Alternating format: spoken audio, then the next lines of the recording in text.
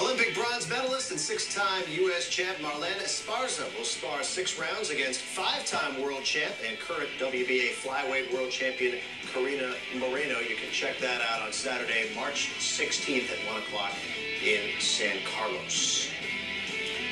And the aforementioned Marlen, great to have you with us here on Chronicle Live. And of course, you know Victor Conte, who was instrumental in getting you where you want to be for this next fight, and our boxing insider Ryan Macchiata as well. So let's first of all go back to the beginning of your career. A storied career at such a young age. It began at age 12. I mean, what made you take up boxing as a 12-year-old? Yeah, I started boxing really young for a female, but I started boxing because my dad was really into the sport. He never boxed, but I grew up around it. And it took me about 2 years of begging. And then he eventually said yes. And then I never stopped after my first fight. So it's been a consecutive thing for like the last, I actually started when I was 11, turning 12. So about 12, 13 years or something. Yeah, I can see how dad might have issue when daughter comes and says, Daddy, I want to box. I want people to hit me for a living. So. Right, and that led to the Olympic bronze medal, so congratulations on that. Thank first you. American woman.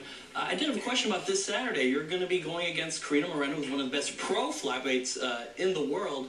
And I know that the Olympic scoring changes, as far as the scoring's going, that it's going to go from the old amateur computer scoring style system to a pro system. So right. Tell me how that is going to prepare you this Saturday for that upcoming tournament. Right, they did change the point system, so it's no longer points to win a round. It's the 10-9 scoring, so everything has to be more aggressive, a lot stronger. You just have to dominate the round. And sparring with her and having pro sparring and being around the professionals here has been definitely, it's opened my eyes to exactly what I need to do, and it's good practice to, I mean, what's better to learn the pro system than to actually go against a pro, so it's definitely helping me, and I've been looking a lot different and way stronger, so it's been good. Victor, can you attest to that? She looking way stronger? She's way stronger. She's banging now. She's throwing these hooks to the body, and she's hurting her sparring partners. Can you tell us about the inception of your relationship? Well, it was in January of last year, and Marlen had been following Nonito Donair's career and knew that I was working with Nonito, and so she reached out, and we made contact. I called back, and I said, you know, are you sure you want to take on this baggage of associating yourself with someone with a history like mine? And she said, I think she was only like 13 when the Balco raid happened, so she didn't have many reservations. And I said, well, if that's the case and you understand and that's something that you want to do, I suggest that you and your coach should get on a plane and fly out here. And we talked on a Monday, and by that Friday, they were here in the Bay Area. And what's it been like from your end?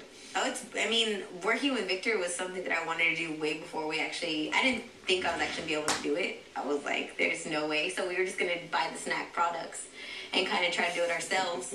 But then when we reached out and he reached back, and when I got the opportunity, I grabbed it. And so far, it's been probably one of the best decisions I've ever made, because it's definitely been helping me advance and continue advancing is basically the idea. You can't just stay at a standstill. Boxing keeps it keeps getting bigger and better. So why? Right. Yeah, absolutely. Marlen, you've won the national title 6 times. You're gunning for number 7. Is it any different coming off of the Olympics? And obviously the target is getting bigger and bigger. You know, how have you approached this camp so far? I'm gunning for 8. Oh. And it's okay. People get it confused because the Olympic year got mixed up, but. The question was again, sorry. You know, the target's getting bigger, so how have you been approaching this mentally? I just want to win.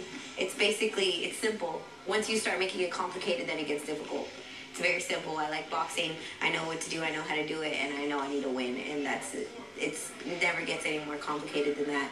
Once you start trying to add in all the other components, then it gets messy, and I just kind of concentrate on winning and doing what I'm supposed to do.